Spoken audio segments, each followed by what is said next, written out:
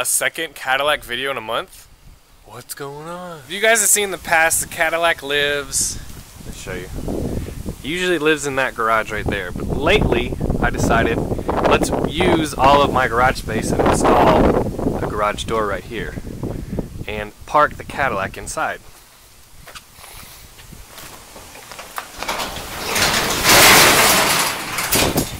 There she is, her new parking spot. We had a big storm last night, so it's a little chilly out, a little wet, but as you can see, the Cadillac fits awesome in here. Today we're going to pull it out and we're going to work on it. So I think I measured the space like 8 times before I put this door in, just to make sure this car would fit. But I can walk all the way around it on both sides and have actually quite a bit of room in the front and the back. So the Corvette goes in there, Cadillac goes in here. Well, there's not, no man can ever say you have too many garage spaces. So now we have one more. Plan on firing it up today, running to the Walmart, and then we'll start working on the wiper conversion that I talked about in the last video.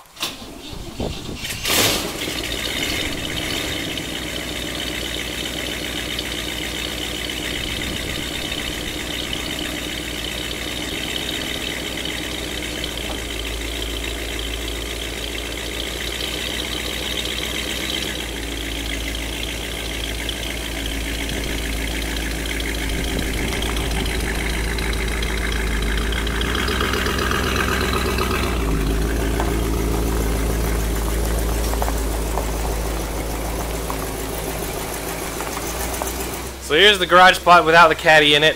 I used to have all my parts in here, but I've since moved them upstairs. But yeah, it's big enough for the Caddy. A lot of cars will fit in it.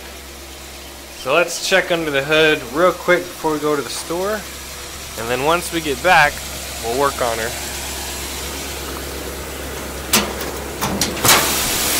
In Texas, you have to drive your cars when you can, because before you know it, it's going to get way too hot, and then you're out of luck.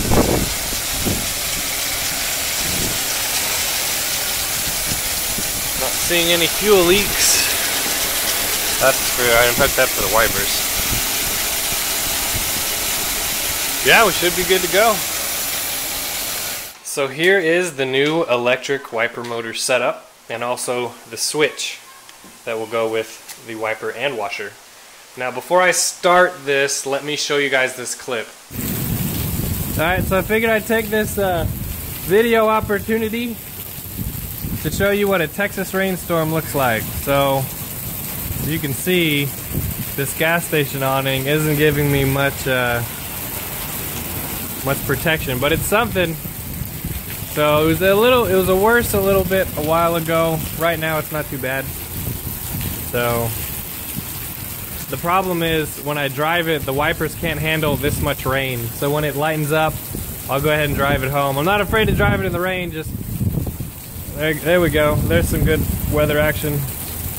I'm not afraid to drive it in the rain, I'm just can't see. And when you can't see, it's not safe. So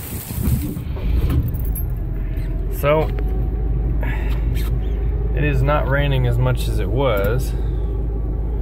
Turn on my vacuum wipers so you guys can see them. Yeah, they're awesome. There's fast speed.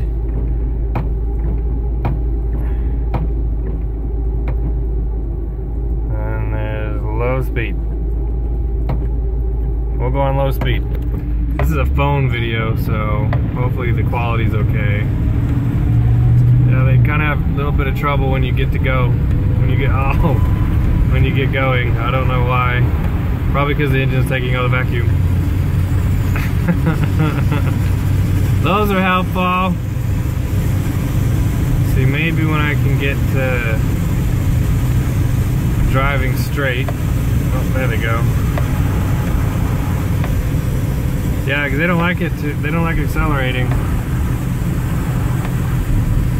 at all.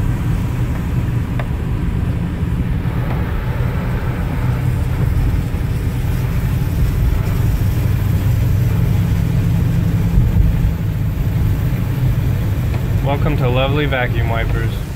So this was in one of the previous videos. You can see that the vacuum wipers really under load, they don't work. And all the old timers will say, rebuild the wiper motor, it'll work just fine. Well, you know what? It doesn't. And I'm not gonna, it's not reliable. So it's gonna happen.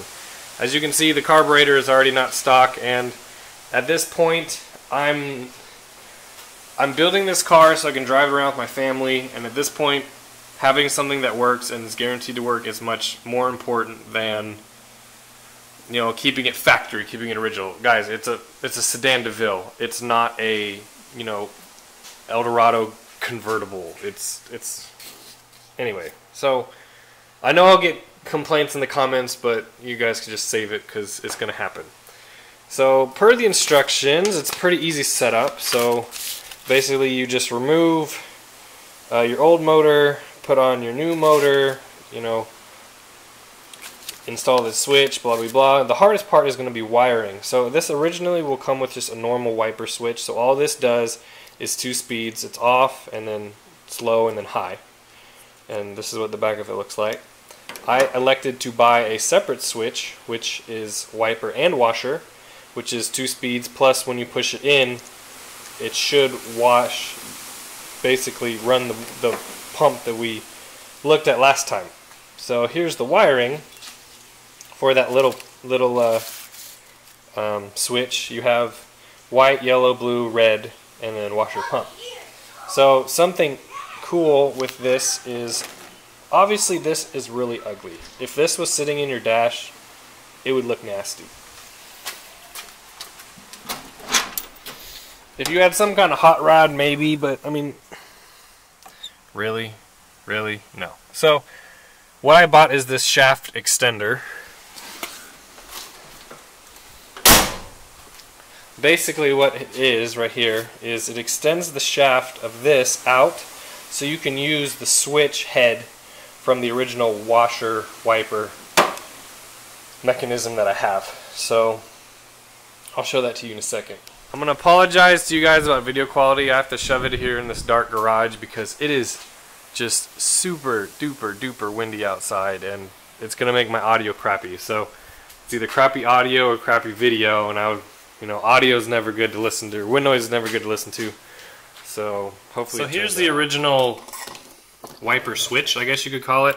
This just fits on with a set screw, but the way it works is this shaft spins and it pulls this cable, which then turns the vacuum motor on and off, and then also it has this bar inside of it that breaks the seal on this vacuum line, which then turns the squirters on. But we'll put that aside, and all we have to deal with is this. So I forgot that this had this post in it. We're probably going to have to cut this to fit, but guys, they made thousands of these Cadillacs and they all have the same wiper switch. So if I need to buy another one, I can.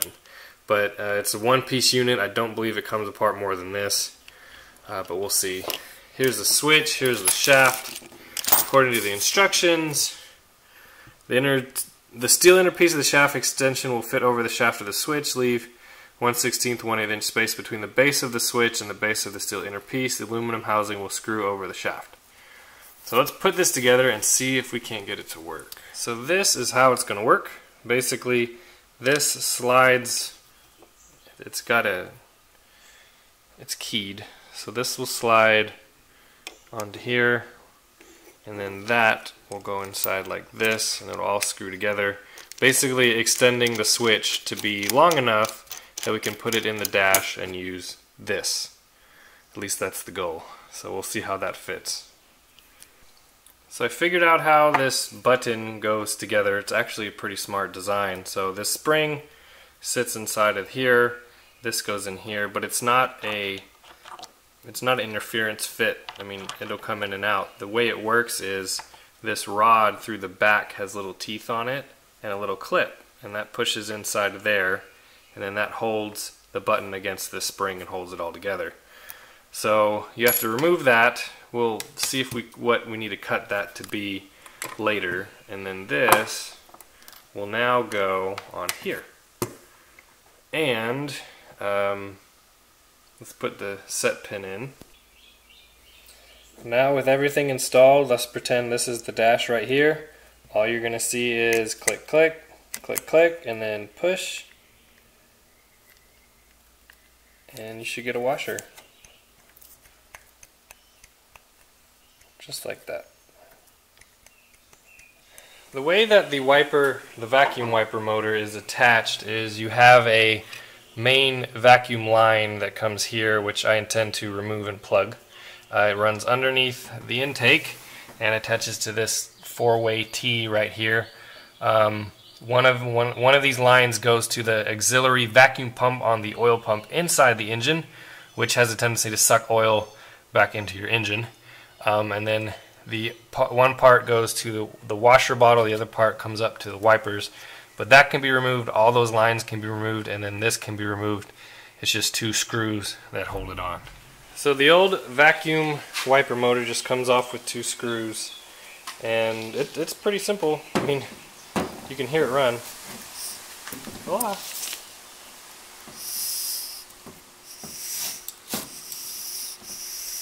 And you can see how it works. When I turn the little knobs that the wipers are on, you can see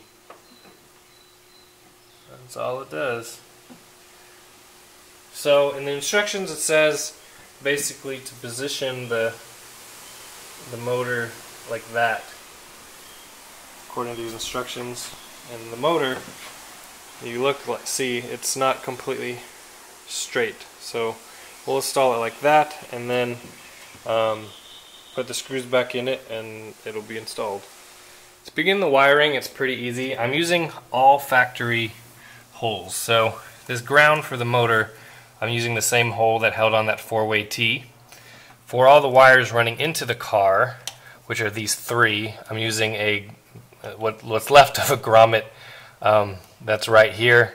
I'm going to wrap all these wires in electrical tape. If you look at the factory harness, that's how they came. So we'll just replicate that right there, and then everything else will be up underneath the dash in the car.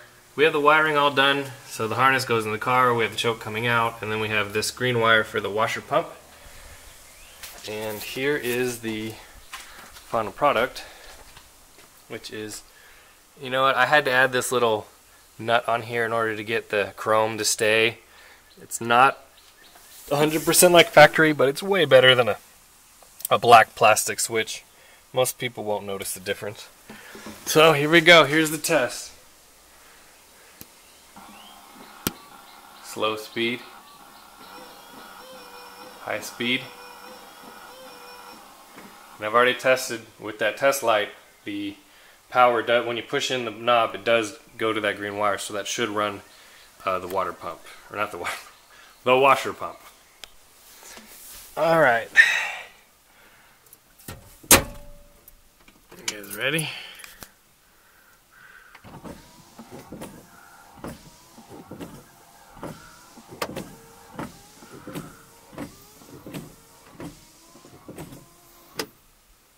So, they don't park exactly where I want them to, but we can fix that.